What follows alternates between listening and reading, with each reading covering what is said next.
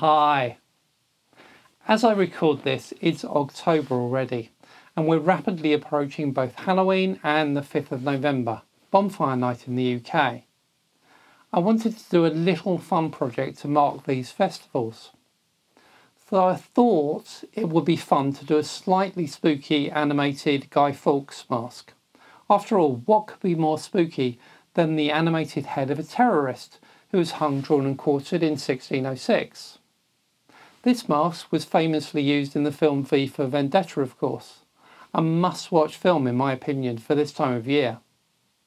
Please remember to like this video and to subscribe.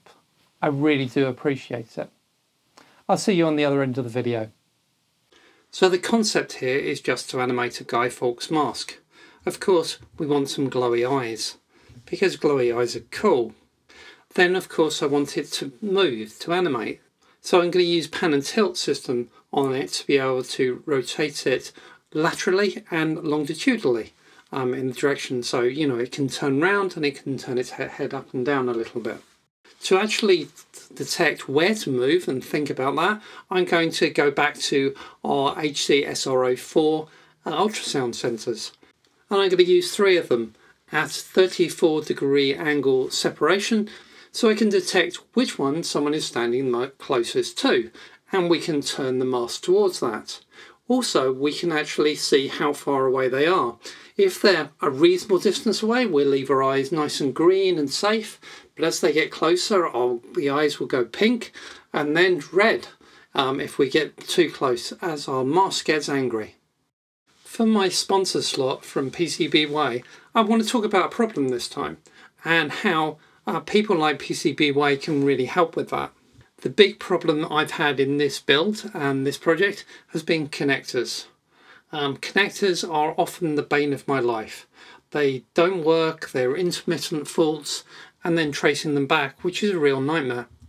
There are lots of connectors on this. Remember, we've got 3 HC SRO4s. Each of those has 4 connections on it, and actually they're 2 ends of a cable, so that's 24 connectors on its own. Then of course we've got our 2 RGB LEDs for the eyes. Well, they've got 4 connectors on them too, and 2 ends, so that's 16 connectors there too. The servos, well, they're not too bad. We've only got 2 servos, 3 connectors. One end is hard coated, so I only have to worry about connectors on one end, so that's only another 6. Then of course we've got a few resistors on there as a voltage divider, and a Pico as well. So all in all, even if we leave out the resistors and Picos and just worry about my series lengthed fly cables going to the devices and the modules, that's 46 connectors. No wonder some of those from time to time have problems, particularly when I go and do silly things like move breadboard around. How can I get around these problems? Well, really the way to get around this problem is to move everything onto a proper PCB, have it all nicely soldered in place with proper connection systems, so then I have less of an issue, or less places where issues can happen. And this is where my sponsor PCBWay comes in, because they can turn around a board for me and print it and have it shipped to me within about a week. And they also add some additional value in that, because they will just validate that I haven't been any silly in my board design. Connectors are actually connected okay. I haven't forgot to send them the drill pattern, which I have done in the past, and they will tell me all of those things and validate before actually producing and sending me the boards. So really my advice is, when these projects start to get a little complicated and you get lots of connectors, think about actually designing your PCB and having it manufactured by PCBWay. They really help. Let's talk about the schematics for this project then, and the hardware that we're going to use. And actually it breaks down into 3 pieces really. The management of the eyes, the rotation of the head or the mask, and the sensor array. So the eyes, well, those are just going to be 2 RGB LEDs. I happen to have some 10mm common anode RGB LEDs lying around, so that's what I've used.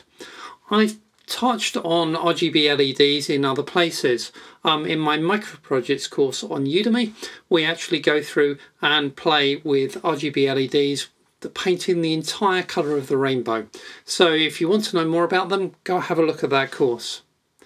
In terms of rotation, well, I did a short video on driving servos using PWM from the Pico, and I'll put a link into that short video. And sensors, well, I've done quite a bit on the HC SRO4 recently, and there's a couple of great videos out there on that, so you can go and see more of those. So this is really very easy stuff, just connecting up these 3 sets of components. So the eyes are going to be 2 RGB LEDs that I'm going to run in parallel. I'm using 10mm RGB LEDs. The ones I had around are common anode. I'll talk about that in a second. I didn't want them to be too bright, so I've actually overdone the resistance, and they've got 100 ohm resistors on them, connecting them into the Pico. Now, because they are common anode, I will have to remember this when I'm doing my PWM code for fading them and changing their brightness of the LEDs, because actually a PWM full-on of FFFF is actually going to be turning the LED off, whereas 0 is going to be full-on. So I just need to remember to invert things to how I'd normally think about them in terms of RGB colours. The servos are going to be MG996Rs. I had those lying around, and I had a pan and tilt framework to work with to connect them off of. So that's fine. So that's what I'm going to connect up. I should really be running these off of 6 volts and off of a separate power supply. But I found I could get away with running them off of 5 volts off of the USB power coming into the Pico. So that's what I've done for this demo, because it was nice and easy to do. There are issues with that. The servos are actually creating quite a lot of noise, which could be starting to affect some of the sensors. So this isn't necessarily the best thing to do. I would say put it on a separate power supply on 6 volts. That would be the better thing to do, but I've cheated. And finally, the sensor array. Well, that's just 3 HC SRO4s connected up. I'm using voltage dividers once again to actually drop the 5 volts out of these down to 3.3 volts to go into my Pico.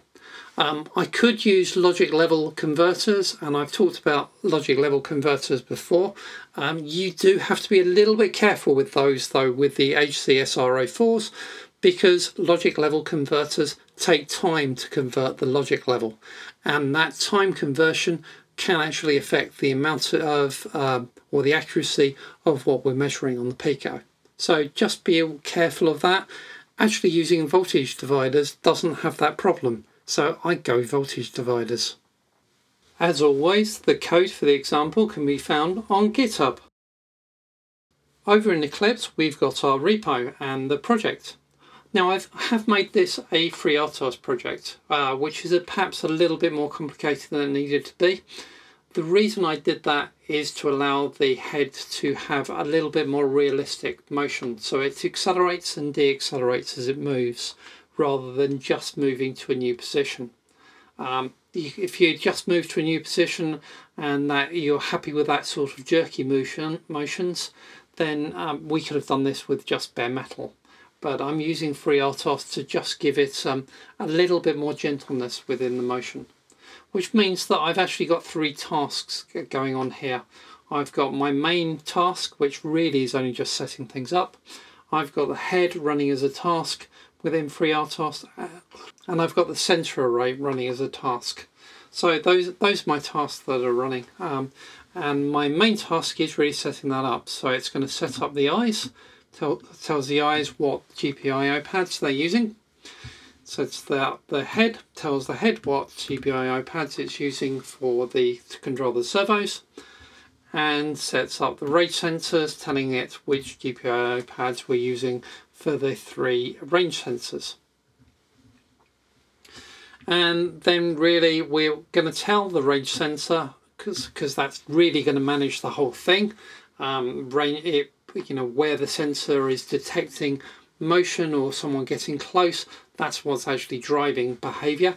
So it is that range sensor that is actually going to be telling the head what to do and telling the eyes what to do. So we need to tell the range sensors where the head and eyes are, and then we can start up the head and range tasks. That's it in the main program. So what else have I got in here that's worth talking about? Well, let's start by having a little chat about the eyes. They're fairly simple, really. All we're going to do is set them up and set their colour. And if we look in the C++ code from this, they are really just PWM management. So it's just setting up three PWM channels and setting their levels. Of course, we're using common anode RGB LEDs, so I have to invert the level that I want, because full on PWM is off on the LEDs, and full off is full on the LEDs, so I just need to invert that. But that's it. The eyes are a really simple piece of kit on here. The HC SRO4 controller is the one that we used previously in previous videos, so I'm not even going to talk about that. That's using interrupts to measure the distance signal coming back from our HC SRO4.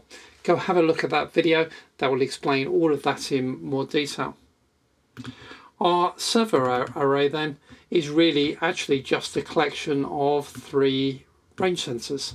So the constructor here sets up the 3 sensors, and then our run loop is really doing all of the clever logic, reading the 3 sensors, and then it's trying to work out, well, actually, which is the closest, where is this person closest to our device, because that's the direction we want to turn in, and how close are they, what is the minimum value we are reading from those sensors. And it uses those to set the colour of the eyes. When you get too close, when you'll get less than 50 centimetres away, then the eyes are going to go bright red.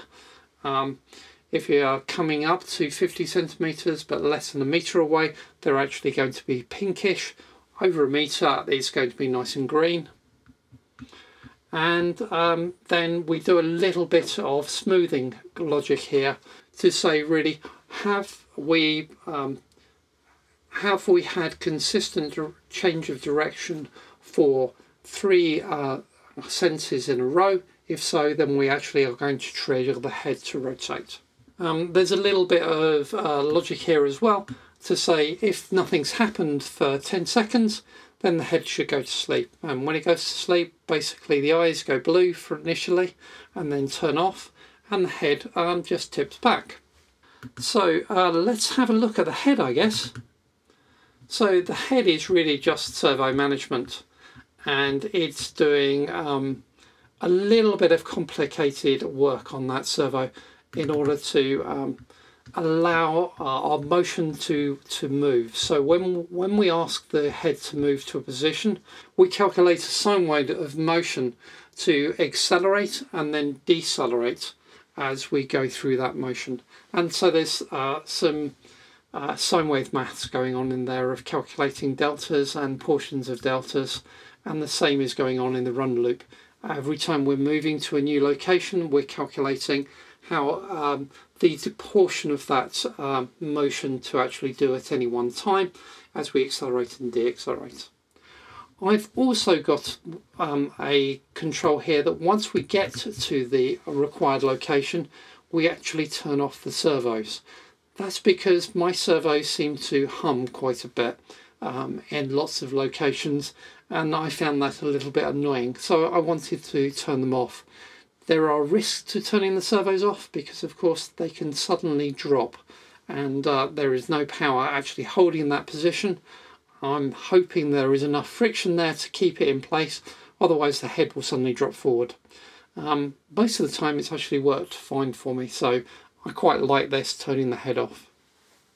And that's all the code is really. So let's have a look at a demo. So first the mask is going to not detect anything, so it's going to go to sleep. Eyes going blue and head tipping back. And then as I come into range, it's going to sense me. And the eyes are going to go pink because I'm within a metre. You can see the acceleration and deacceleration of each motion as they're actually quite smooth. As I move towards it, the eyes go pink, and then as I go even closer, they go red as it goes into full angry mode. Moving back, they go pink, then outside a metre range, they go green.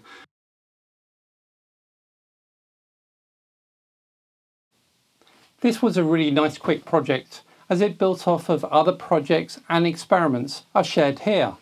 For Halloween, I've left this project way too late to start, which means I didn't get the migration to a PCB and to alleviate my connector issues. I know I'm not the only one to have connector woes. I've been watching Tim Hunkin's YouTube videos, a legend in the maker world, and he talked about the same connector issues. Good company to be in. Any suggestions on connector tips, let me know in the comments. Thank you very much for watching. Please like the video as it helps others find it. Please subscribe and hit the notification button so you don't miss the next video. And do take a look at my Patreon page. I really appreciate your support in keeping these videos coming. Remember, Patreons get access to my videos up to a week early and my personal gratitude. Goodbye for now.